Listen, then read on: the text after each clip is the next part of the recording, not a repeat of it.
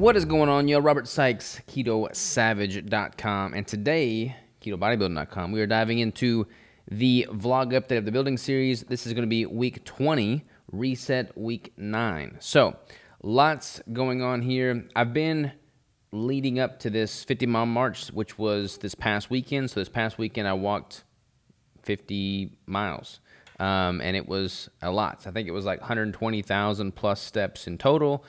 We marched from 3 p.m. on Saturday until 1 p.m. on Sunday, so through the night, just freaking ripping.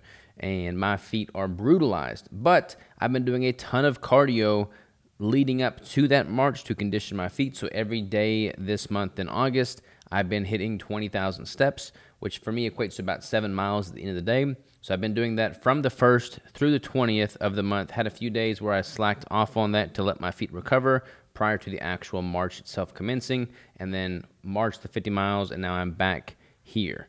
I did sumo deadlifts the day before the march. I did stairmaster the morning of the march, and then I did that cardio, and now I'm back home and did my first weight training session this morning, Monday morning or Tuesday morning upon recording this, and went a little bit lighter on that weight training session because my feet are still super tender. I got a lot of blisters, but it was good. Got a full workout in.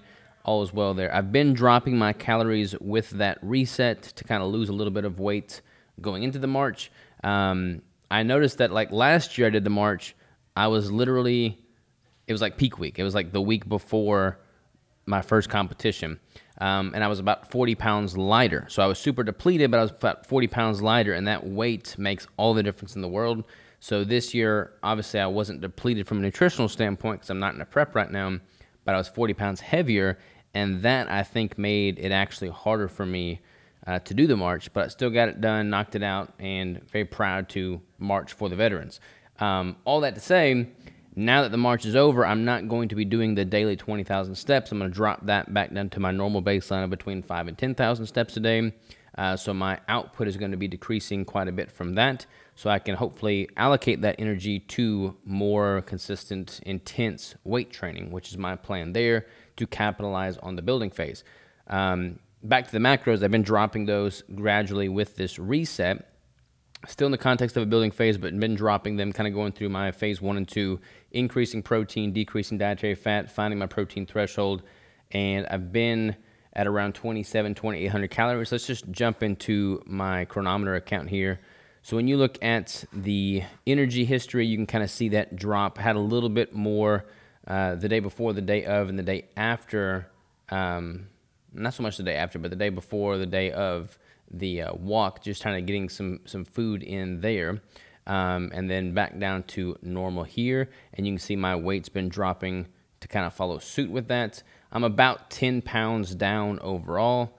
Just shy of 10 pounds, probably about 9 pounds down overall. I was 191 upon waking this morning, so feel good about that. And if I go into my macros here, today, for instance, I plan on consuming about 8 tablespoons of heavy cream in my coffee, a Keto Brick, and then about 8 Egg Life wraps, a pound of 8515 beef, and about a can of sardines packaged in olive oil, which is going to put me at about 2,700 calories, 185 grams of protein, 15 grams total carbs, and about 215 grams of fat. So that fat has been dropping. Protein's been gradually increasing. So we'll just kind of see where that levels out. I imagine I'll probably get to around 200 to 25 grams of protein until I hit that threshold in the context of this caloric intake.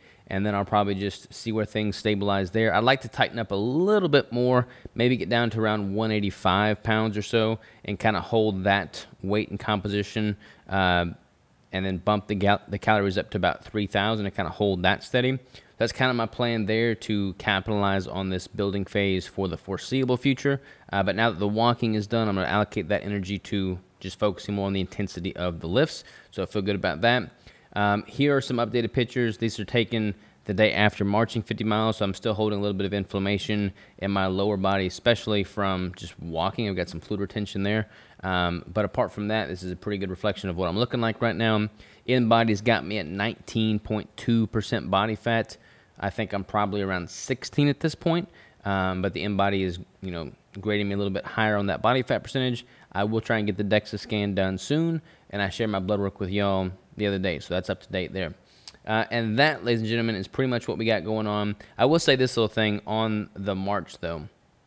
So there was 150 people that signed up. About 17 or 18 dropped out throughout the course of the March, and it was brutal. Like, I've done this 4 years in a row now, and I start at the starting line. There are people that look fit. There are people that are very overweight and fat, and I'm looking at these people, and I'm like, having done this, there's no way that person's going to be able to go 50 miles, and they do. And the people that I would assume would have no problem going 50 miles drop out. So the March is a perfect representation of how the mind is going to transform and be the deciding factor as to whether or not you make it or not. And this is an endurance event. This is a exercise in mental fortitude and resilience, and we're doing this to raise awareness and money for homeless veterans. So that's the cause, but it's a great opportunity to figure out what you're made of and what your mental resilience truly is, and that holds true regardless of the sport, whether it's bodybuilding or endurance events or life in general. And when you're faced with that adversity and it freaking hurts taking one step after another to push through and keep going until it's done, like the people I march alongside of and I see cross that finish line with me, I've got utmost respect for. And the same is true in all arenas of life where you're going through hard things. So whatever it is you're going through, whether it's a bodybuilding competition prep, an endurance event, you know, a hard relationship right now, or rocks on the business, career path, whatever it is, just keep going forward, making progress, put one foot in front of the other, literally and figuratively, and grind it out. So that is my 2 cents on the March. Thoroughly enjoyed it. Appreciate y'all for tuning in for week 20, and we'll see y'all next week for week 21.